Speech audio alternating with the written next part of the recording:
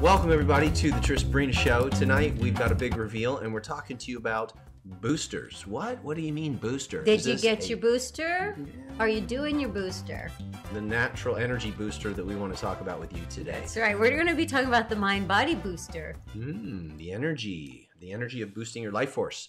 But we're going to start with a little bit of an interview with Sabrina. Oh, Sabrina, I want to. Are you okay? Yes. Are you okay if I ask you a question about your journey over the last couple of weeks? Because I know you went through some stuff, and we weren't going to share it with the community until you felt that you wanted to, and there's a reason you didn't want to share it. And then I think tonight is a great night to share it. And I've already asked her, and she said, "Oh, okay." Like 10 minutes ago. Are you okay? All right, let's do it. So, Sabrina, you were exposed at a party after we came back from Mexico. Yeah, it wasn't a party, but it was a little dinner. Yeah, an evening dinner. Felt party-ish. You were exposed. You got a text the next day from someone. Do you want to kind of take us from there? Yeah, so we traveled to Mexico and back totally safe. And we even came back a few hours early to attend dinner with some friends that we hadn't seen for a while who had invited a few more friends. It was really awesome, amazing people. Beautiful, beautiful night. And there was this one fella, and he and I had communicated for a couple of years, and he had sent me a book. And this is some quality about him that I really adore. He's like so likable and younger. And so when I saw him, you know, we hugged each other and caught up. And he said, "Did you have a chance to read the book I sent you?" And he was so excited because we had talked. He really adored our relationship. And when he and I had talked about relationships, and so he was so excited to show me that he had met someone and that his lady friend lived in Canada and he was going to fly out to see her in a couple of days to spend Christmas with her. And so that was a really big deal. And so great evening. And the next morning he texted and he said, I really hate sending this text, but I just went to get my COVID test before so I could fly to go see my girlfriend, and my parents live in the same town, and I'm COVID positive. And I'm like, oh, okay. All right.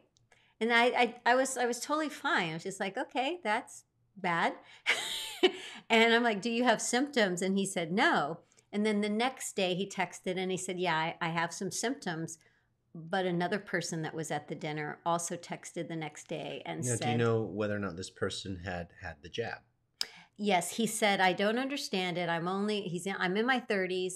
I've been double vaccinated and I had the booster. I don't know how and then I had this. So then the next day, someone else that was at the dinner reached out and said, I'm vaccinated and I've had the booster and I'm really sick. And he caught it. So I just started being like, trying to be ahead of the game. And we got all these home tests. And I did a home test one day and I was fine. And I did a home test the next day and I was fine. And I did a home test within like 12 more hours because by this time it's a Saturday morning before Christmas, like a week before Christmas. And I was just feeling a little bit fatigued and just not quite 100%. And I was still, my home tests were negative. But I felt like as a responsible, like I don't want to be out and about if I'm a spreader of something, that just feels really horrible. So we went to a lab and I thought, and I did the PCR test. Do I have the flu or COVID or respiratory? Like, just give me the whole shebang. And they came back and said I was COVID positive.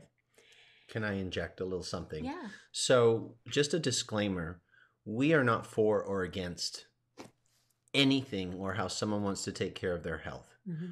Well, we are actually for one thing in particular, which is no matter what lane you're in, what decision you make about what you do for your body, also do everything you can to naturally boost your immune system. And that's really where we're going to take this. Yeah. So either side of the lane that you're on, great. You've got to go with what feels right to you. Mm-hmm. So never a judgment here at Satori. Just please listen to the rest of what's important to do for you. Yeah. So that Saturday morning, no, it was like we taught our workout and then I drove to the lab to get the test. And then I think we had another training that afternoon. Yes, we did. We had the first Black Belt Circle Zoom call. Mm-hmm. So I had to run to the lab between that and that. And then right after the Black Belt Circle Zoom call, the lab told me I was positive. And I was like, oh, okay. I'm going to be no Christmas shopping for me this year. I'm going to quarantine. Stay at home. And just kind of see what happens. And the only day that I missed of teaching, I teach a movement class almost every morning. I did skip that Sunday, but that's because I had a 7-hour all-day Zoom VIP workshop called Start Teaching Today that I know a lot of you attended.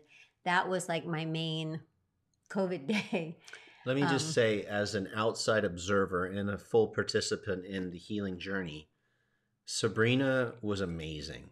Her energy levels were incredible. She was able to take care of business, and I don't mean just the business of our business, but her family, running safe errands in the car with me, picking things up, taking care of everything. It was amazing to see her energy levels, her resiliency, her ability to move through this. And now we know people right now who are very sick, whether they're vaccinated or not, or even with the booster, some in the ICU. They're stage 5 here in Austin right now. Yeah. This is something important for us to continue. 30% of the people in Austin have COVID right now. You would never have known that Sabrina, her system was dealing with this, but there's a reason that you wouldn't know. Mm-hmm. And that's what we want to get to. Yeah. Now, I do want to just be, totally transparent. Every day I wanted a nap for at least a week. Which is unusual for Sabrina. I was like, I felt like I want a nap. And I napped for a half hour to an hour every day. And there were 2 times that I had a fever of about 100 for like 3 hours, 2 different times. And one night my legs ached in a way like so weird. I have never experienced anything like that. My knees and my calves, it was almost like Charlie horses. So I know the symptoms with COVID are very strange, but at the same time that I got it, so many of my close friends and family also had it. So from Tristan going through what we went through with his mother and with him, we had done so much research about breath work and breathing techniques, which we're going to tell you more about. We're doing a 5-day energy detox event, and we're going to be sharing a lot of these breath work techniques that help you stay strong so that if you get the virus or when you get the virus, because pandemic, sort of the definition of it is at some point almost everyone's going to get it. I just put a link on the screen for you guys. Please jot that down. Stay strong and breathe and also recuperate as quickly as possible. But what was really awesome was I was doing so much research for myself with the vitamin D and the vitamin C and the zinc that I was able to speak to a lot of doctors and then keep passing that information along. And then what was really amazing is other people had COVID that were super close to in my house. And we needed to be the caretaker. We needed to be the strong ones. At the time the other people were not well. And we were able to do that. And I think that's my big victory is I so want to be able to help. And I know that the energy work and the movement work that I do helped me to be strong during a time that my immune system was fighting back. And I did love myself. I didn't wear myself out. I let myself sleep. I took my vitamins. But I was able to caretake. And I was able to keep my smarts about me and help some people who were very high risk pass through it. And now they're doing okay. When it's truly amazing to witness somebody in their 50s who is able to handle so much because of the lifestyle. And so we're all about the lifestyle and helping encourage. Like if there's anything being shared right now, we're here to motivate, inspire, and encourage people to take care of their body temple and their immune system through things like Qigong meditation. Now, Sabrina and I had been meditating quite a bit the previous week. when we went to Cancun, we took some deep dive meditation time. And the studies are out there, y'all. There are tons and tons. There's over 500 studies in PubMed about Qigong, meditation, Tai Chi, at its power to boost your immune system. Let me just say. Go ahead, take over. No, I don't want to take over. I just want to say that doesn't mean that we don't wear masks when we're in crowded public situations, right? Just like when we would enter into a restaurant, you wear a mask. When you sit at the table, you take it off. We're not saying we don't do that. We totally want to respect everyone's choice and give everyone the space and the room. But we're saying in addition to that, what can you do to get your immune system as strong as possible? Yeah, we don't think that you should be negligent ever. You should do everything you can to be psychologically respectful, as well as physically respectful, biologically respectful to yourself. Like if you're stressing out and worrying all the time, you're beating up your immune system.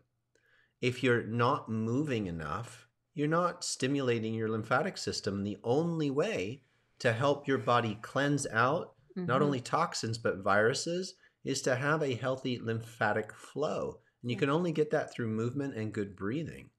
So the beauty of the energy arts is apparent, I think, in just what we're our own best case study, and so are our students.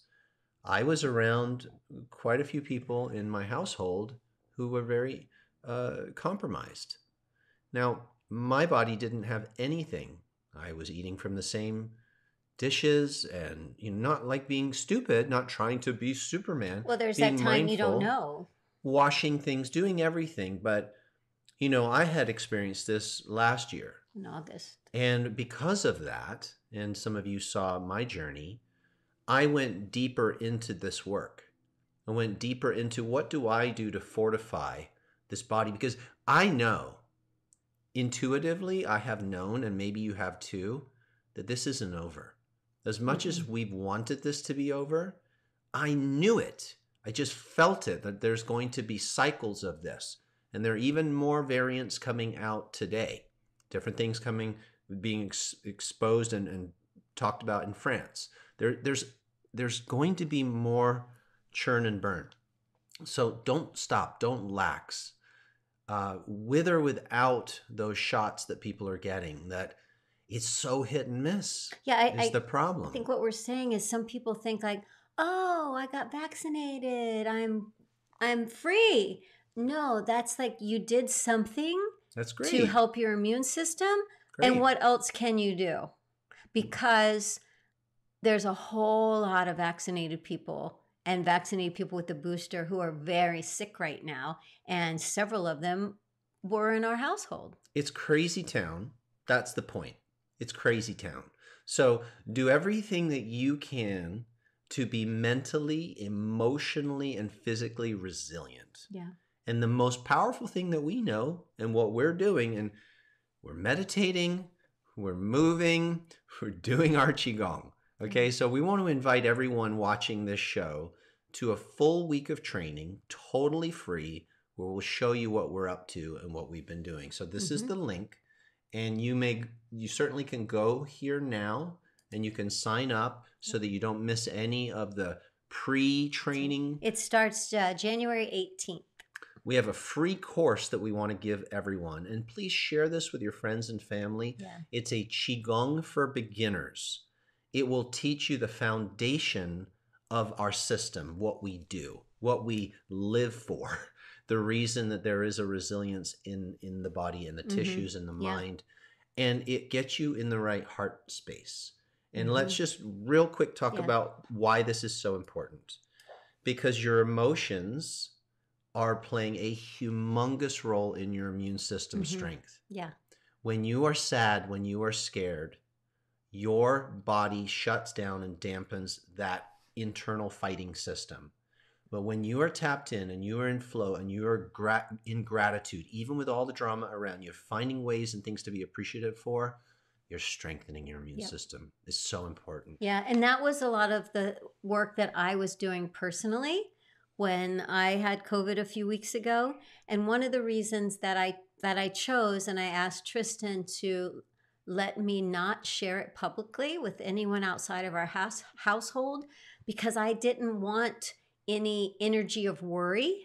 Right. And I knew that if I was asked a lot of questions, that could pull me that way. And I knew that the strongest thing I could do for my immune system is to keep moving and keep laughing and keep serving. Yes, and get enough sleep. Yes, and meditate. Now, I'm going to give you just a few details of things that happen that I think are fascinating. So there is a monoclonal antibody IV drip that you can get when you first get COVID. And it's amazing because it surrounds the virus and doesn't let it replicate. But every time there's a new variant, the monoclonal antibody needs to change. And with Omicron, which they think that's what our family got. The latest. Not the latest. It was, I can't remember what it is, but it starts with an S, and Texas didn't have much of it. But my dad got on the list. He's 83, and they actually, the nurses, a crew of 3 nurses came to our house to give it to him. Sabrina organized all of this, by the way. Yeah. In the middle of her experience. So I was so happy that he could get that because he had such bad fever and cough and confusion.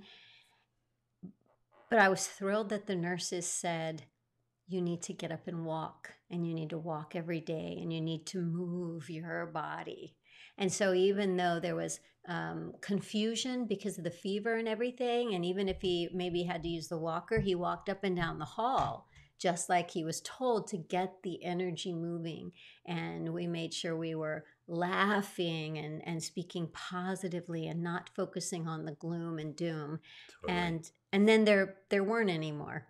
And so everybody else just had to be like, well, okay. And so then we studied vitamin C and vitamin D and zinc and just doing whatever you can to boost the immune system, but then trying to stay light about it and trying to stay playful about it. And that's a challenge. When you don't practice that daily in times of crisis, it's very difficult to sleep soundly and to not worry. Right? When you have experienced, you have to practice being outside of your anxiety so that when it's peaking, that's where you can live. And that's why I didn't say anything to anyone, because I was already dealing with what could have been a lot of guilt because I was testing negative and I was in the house, and I'm sure I'm the one that gave it, to everybody, which just so hurts my heart. But I kept thinking, oh my gosh, I just tried to reframe. Oh, we're going to have such strong antibodies now. Everybody's going to be so much stronger now. We're going through this together and trying to really just stay playful. I remember I saw on the news just the other day, it was because I watch those great shows like about brain science. It's amazing stuff. And this show was all about laughter. It was actually after they were talking about Betty White, and they were saying that playfulness and laughter for no reason at all is like the brain going to the gym, how it revives it and how it thrives on that, and how much it needs that playful disconnect from all of the thoughts that we have. So that's what I was doing for myself. And then fortunately, I had that long day of coaching. And so that was such a gift for me, because it's like, oh, I'm not going to sit here and freak out and worry. You didn't. I'm going to sit here and serve. Now, I think on the lunch break, I took a nap, right? Right outside the door. I'm just so grateful that she didn't get super beat up by this and end up in a hospital like other people that we know, or end up really, really sick or not able to do the things that she loves, like moving and taking care of her family. It was a beautiful thing to witness. She handled it way better than I did when I received this gift. Maybe it was different. Strain doesn't matter. Strain. No judgment. No, we're not trying to make any claims. We're just saying through our own life experience, we're sharing, we're reporting to you what's going on, what we're finding. Yeah. And what I saw, what I witnessed was incredible. I mean, almost like it's like superpowers that I'm just blown away. I'm literally blown away on how you handled that. I mean, yeah, you took a couple of naps, but you were amazing. Your mood never dropped. You stayed true to your practice. Because I know that is my immune system. I have to stay up You were absolutely a Yeah. perfect role model of how to go Thank you. through a heavy crisis situation. Well, on the Christmas Day is when my mom, I feel like, was probably her toughest day. And she had been told by her doctor, you cannot catch COVID, you won't survive because you have asthma. And then it's like, oh, she has COVID, because she was having all the symptoms. When I got her to the doctor, and we have an oxygen reader on the finger, and her oxygen was dropping into the 80s. Which is not and great. and the doctor, I took her to a clinic on the 26th, and they said, maybe you should go in the hospital. And we were like, if if at all possible, we would prefer not, because then we couldn't see her. And Tristan helped her with breathing exercises, and And we use the and we used nebulizer. the nebulizer. But within a minute or two, we could get her oxygen back up in the 90s. And so it became part of the routine to focus on the type of breathing that would raise the oxygen level. And it would come in waves. There were moments that were fine, but then there were moments that the breathwork techniques were needed. And I was there, and Tristan was there, and she learned what to do. And that was super helpful. Like if somebody didn't have that and didn't have like a coach or someone that's going to help you with your breath work, or someone that didn't teach you, I'm not sure what would have happened in those moments. I Yeah. just want to say, please don't worry. She's doing great. She actually, it's been 13 days, and she left the house today for the first time. We received phone calls just from one couple that one was a nurse, used to be a nurse, and another one just beautiful souls who are of service. And what I was so grateful was that they would call and check in on us. And so this is our call to check in on you. We're sharing the story because we don't want you to freak out if and when you go through something like this. And know that we have a community here of very intelligent people with experiences that can help you. We had people in our live classes today, a couple that were in hospital, saying, I'm so grateful I could come to a class like this and do the breathing exercises. Yep. It's so beautiful to have this Yep. community and to have these experiences and these outcomes, Mm-hmm. because sometimes you just need a little bit of hope. Yep. You just need a little bit of information that lets you know, okay, I can do this. I can get through this. It's going to be all right. And that immediately helps your immune system. Just Yep. knowing that. We told you this story to boost your immune system. Yep. We literally, I wanted her to share this because I wanted you to be inspired and empowered, and also to share forward your experiences of being strong And people at and risk, going through. 80-year-olds with asthma, 80-year-olds with diabetes, people in their 60s that are obese. Yeah. Like that's what we were dealing with. And even today, like right before the show, I'm having people reach out to me that you would know these people. You would recognize their names. You know them as personal growth leaders, reaching out to us. Hey, what did you do for this? What did you do for that? And it's kind of, it feels really good to be able to, like, of course you don't want to go through something, but like with everything in our lives, when you go through something, you may have learned a lot of stuff that then you can share and help a lot of people. And that's what it's felt like recently. I feel like, how are so many people reaching out to us right now, asking, what were you doing? What can I do? What's your opinion of this? And I actually am really loving it, because it feels like the reason we were talking about the show being the booster. It, to me, yes, do whatever that you want to do and do what your doctors tell you. But in addition to that, let's like really boost the immune system. Let's boost, so that it isn't a pandemic of the unhealthy, right? Let's make sure we're as healthy as we can be, so that no matter what we come into contact with, we have our fighting gear on.